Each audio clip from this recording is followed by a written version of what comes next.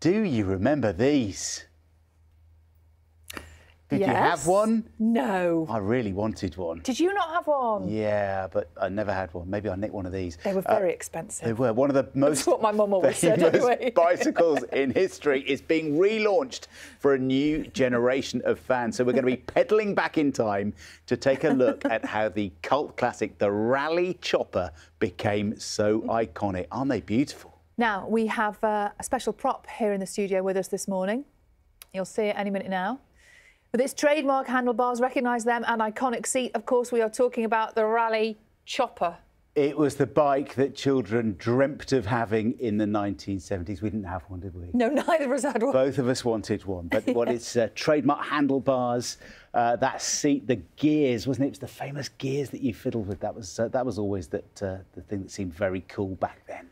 You're going mad for this. You've been sending us pictures of you with your Raleigh Choppers, and here are a couple of them for starters. Look, this is Kevin Bayliss with his brother back in the 80s. Kevin says he broke his arm on his chopper trying to do a jump on a ramp. And this is Richard in 1977 after he won the South Molton Cycling Proficiency Award on a chopper. How did he get on that? You did a step ladder. The bike is enormous. So any lucky people who did manage to have a chopper when they were a kid, send in your pictures. What was there? There was another one. Well, there was another one that wasn't a chopper, that was like a chopper. I can't remember what that was. Yes, there was a grifter. That's it. My brother had a grifter, but that was like the sort of cheaper, later alternative. Yes. We're going to get lots of chopper memories. You've been sending us some great pictures of you with your chopper bikes over the years. Should we show some now? Yes. This is Steve Bottomley. That's brilliant. Look at the flares as well. Steve and his mum having a backie on the chopper. They hired it at a caravan park in Filey. Purple was in fashion that year. Yes, it really was. We have a whole family of chopper fans coming up with Grandad Roy, son and grandchildren Corey and Reuben. Roy got a Mark I chopper for his 12th birthday in 1970. That's a cool collection, isn't it? And here is Tony Higgins back in 1972. One day I'll be able to sit on it. Tony said he was the first kid on the estate with a chopper, and his dad told him he'd eventually be able to fit it. We hope he could. I bet that took years. Finally, here's Tim Weller with his friend Peter in Somerset. Looks like Tim might be another person. What was it? Was it that they were so expensive you had to buy an adult one? Yeah, exactly. So it lasted you for your life? Room for growth. Yes, time to go. Tim Weller looking like Paul Weller there, isn't he? Lovely pictures. We'll try to use some more of those before the end of the programme. Brilliant, thank you. Raleigh Chopper was the bike that most children dreamt of having in the 1970s, with its trademark handlebars and iconic seat. And now the distinctive design is being relaunched for a new generation of fans. Jane McCubbin has been taking a pedal down memory lane. Behold, a bike born in Nottingham in 1967. By the 70s, a style icon for little kids. By the 2020s, a cult classic for big kids. Today, being relaunched for a new generation. So join us as we deep dive into the crazy cultural impact of the chopper. And who knew it played such a big part in the life of Harry Potter? My name's Harry Potter. This is a small part of my Raleigh Chopper collection. How big is the collection? I have 60 to 70. I've had hundreds. This Harry Potter lives in Barmouth, North Wales, with a bike that has been turning heads for almost 50 years. This is where the obsession started. This is my dad and his mates and his bike. This was in 1971, the summer. He had one of the first orange ones. That's where it's all started, and I began from there. How much time do you spend on this? I get up at 5 in the morning, some mornings, cleaning them, doing other stuff with them. So yeah, it's a big part of my life, and I do love it. Have you got a partner? Yeah. And how do they feel about this? She loves it, yeah. She's all right. She's happy me do my thing. She gets to do her thing, and then we get our time together. What's the charm? What is the charm? I just enjoy them. They're different, they're unique. It's a talking point.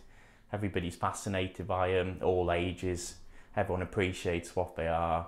And yeah, they look pretty cool. I stack them all nicely. They all have to be in line. I count up the same colour next to each other because that gives me a little bit of a ick. And obviously the Y seats have to go together. Yeah. Let's be clear. This is just so that you can come into this room and look at them. Yeah, not many people coming in. Yeah, that's just my benefit. Yeah. Boys and toys. Yeah. Pop a little man cave. The chopper was designed by Tom Carron. He's the man who designed this, the Popemobile, and this, the Marble Run. But this was bought by 1.5 million people before production ended in the 1980s, and what made it so special was this.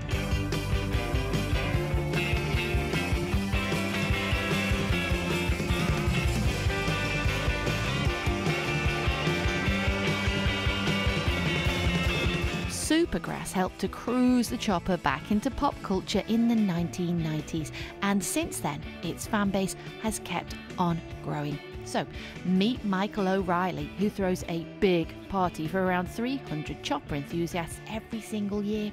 My wife jokes she'd sing a load of weirdos in a field talk about kids' bikes, and she means that in the nicest possible way, because they are kids' bikes, yet the majority were ridden by 15-stone adults. You know, they were never designed to be ridden like that, and they are. Buddies Hugh, Chris and Gary are spreading their chopper love all over Bournemouth. It's just a really nice way to have a chat with random people. If you drive past someone, they'll just shout out, "Chopper!" And they'll just say things and like, "Yeah, wicked." And in fact, Hugh and Chris got engaged on their choppers. A lot of my chopper riding friends said that Christine only agreed to marry me for my chopper. Steve Cranley's brother was the stuff of chopper legend back home in Dublin. He was always a bit wild. I was way more reserved, but he was always a bit wild. Here's a picture of my brother in 1987 doing mad things on a chopper. And funny enough, he's never had kids. Chopper Dave went even further. My name is Chopper Dave. Back in 2015, I took on the world's biggest cycling event, which is the Tour de France, on my rusty Raleigh Chopper. A completely bonkers idea. Take on the Alps, the Pyrenees, and do what the professionals do, but on my authentic Raleigh Chopper bike. And if anyone should know the credentials of this vehicle, it's David Croft, Sky's chief Formula One commentator. As a young kid pedalling around the streets of Stevenage, there was no other form of transport. What other bike could get your mates on the back and the records that you bought from this record shop downtown? What other bike could you injure yourself severely on the gear stick that was somehow put right at the front where you could do that? But what other bike looked as good as the Chopper? It's totally impractical, absolutely beautiful. Bring them back. Well, your wish is Raleigh's command. This limited edition new model goes on sale today. Bit pricey, mind. Grown men all over Britain and beyond are getting very excited. Jane McCubbin, BBC News. Always wanted one, never had one. But we've got a couple in the studio this morning. So have. We're joined now by Lee Kidger, who's Managing Director of Raleigh, and by Chopper fan, we saw him in the piece then, cycle coach, Chopper Dave Sims. Hello, good morning. Good morning. Chopper Dave, that's quite a nickname. It is, yeah. I'll go with it. But you love them. I do. They're so iconic. They've got so much personality. They've got character in abundance. Everybody knows them out in the whole world. They're just amazing bikes. That's interesting you said that, because I wondered whether they were a kind of uniquely British thing. No, I mean, I got interviewed from Australia, New Zealand, Canada, America. They are global bikes, which is well done, Lee. They're amazing. Lee, why now? I think the 70s kind of pop culture is coming back, and I think that nostalgic element is really key. And I think actually the term icon gets branded about quite a lot, but I think this is a truly iconic view of the 70s. And I think actually there's people that will have stories whether you had one or didn't have one. Actually, it's just an amazing feel-good feel to bring kind of the fun back to cycling and to the UK. And you could take someone on the back as well. Well, you can. You can try it, definitely. In fact, you say you try it. We saw some pictures there in the piece from back in the 70s and 80s of people like struggling to reach the handlebars, struggling to get on the seat. I mean, they weren't necessarily the most ergonomic of creations, were they? No, certainly not. But actually, I think some of the parts of the bike were just super I know you use the term again, iconic, but you can just see that from the bigger wheel at the back to the front, the fully working gear shifter which we developed with Sturmey Archer, which actually we've been able to recreate that saddle sissy bar at the back. It's just kind of, we've been able to do this, we personally believe, properly this time. And that's where we've since what do you mean properly this time? Properly, we did the Mark III back in 2004, and there were some of the design elements that we weren't able to do then. That's why it's taken 4 to 5 years in development to make this bike, and actually that's where, from the feedback we've had over the last couple of months, we truly believe we've done it correctly this time. Dave, I can't believe how many people we saw in the piece, but people getting in touch with us this morning for whom the Chopper wasn't just a bike. It started relationships, it began businesses, it changed their job prospects. I mean, for me, it changed my life. Back in 2015, I did the Tour de France. I mean, I must have been absolutely bonkers to do it. But the driver in Paris was my future wife, Jane. We've now 2 small children together. Hi, Sam. Hi, Indy.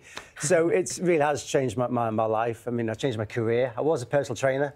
I'm now a bike coach, and I teach children to ride the bikes. OK. Tour de France is hard enough. Well, yeah. How much harder is it when you're riding that kind of a bike? Put it this way, I won't be doing it again. No, imagine. I've got a lot of fond memories from doing it, but also, yeah, it was the toughest thing I've ever done in my entire life. Heavy, isn't it? Yeah, very heavy. I mean, the seat post I used was made out of solid steel. It was like a weapon of mass destruction. Yeah. You know, it was heavier than the whole bike. But, yeah, fond memories, but I trained the whole year to get ready for that Tour de France.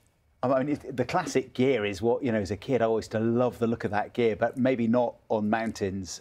Yeah. No, I mean, I treated myself to 5 gears for Tour de France. I know, 5 gears. And I did change the seat. Otherwise, you changed. What did you change the seat to? I did confess. I put on a normal bike seat because otherwise I had major chafing issues. Okay. So I did change the saddle from this modern one. You could have given them some advice on bringing them up to date. Yeah, I did, maybe so. But he's done a great job. They look fantastic, don't they? We asked our viewers to send in their pictures of their chopper bikes this morning. We've got some lovely ones, haven't we? We've had some great ones. Let's go to. This is Don. This is Don, taken in the 1970s in Bolton. As you can see, someone else very interested in that bike. That's like a ranking picture in its own right, that one, isn't it? This is from Justin Smith from Huncote in Lancashire. Still got it, Justin. His partner says he's been reliving his childhood on his choppers. Pete's been in touch with one from the early 1970s, complete with handlebar tassels. He says he rode this bike until the frame broke, but says he didn't often ride it down the slide at the local park. So it might have been his. He did, ride it down the slide at the local park. It might have been his own fault. I mean, that takes a lot of work to destroy a bike that chunky. Yeah, and finally, after all those years, he's admitted it to us this morning. And here's Adam Cronin on his chopper in the 1980s. Cool. That's I'm not letting my brother sit on this, isn't it?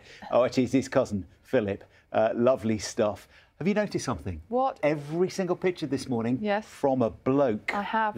Are these blokey things, Lee?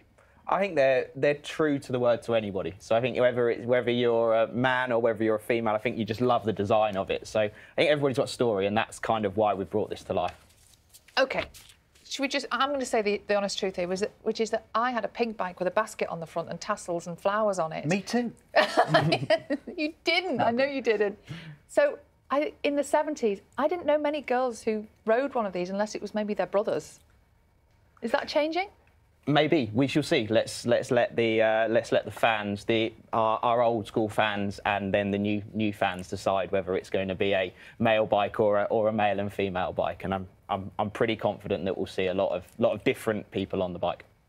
Yeah. I mean, Jane said in her piece then. I mean. It's quite a price tag, isn't it, for a lot of people? Whereas I mean, they used to be something that a kid might get for Christmas, nearly £1,000 now. It's pricey. Look, they're not cheap.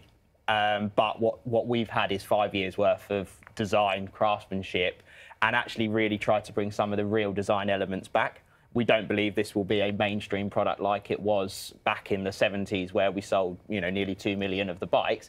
Actually, this is going to be for limited people. Maybe it's going to be brand fans that loved the bike in the 70s, or it's going to be actually people that really enjoy that pop culture from that 70s time. Dave, Hi. still riding your chopper on the roads of the Northwest? I use it every day of my life. There you I go. use it to teach my lessons. Yeah, and the kids love it, especially when I try and do wheelies and backies on it and bunny hops. But yeah, I use the bike every day of my life.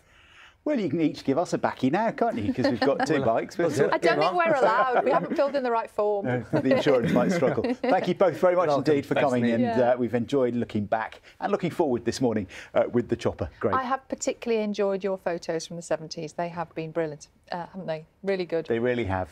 You're watching BBC Breakfast. It's 2023 and it's 8:59.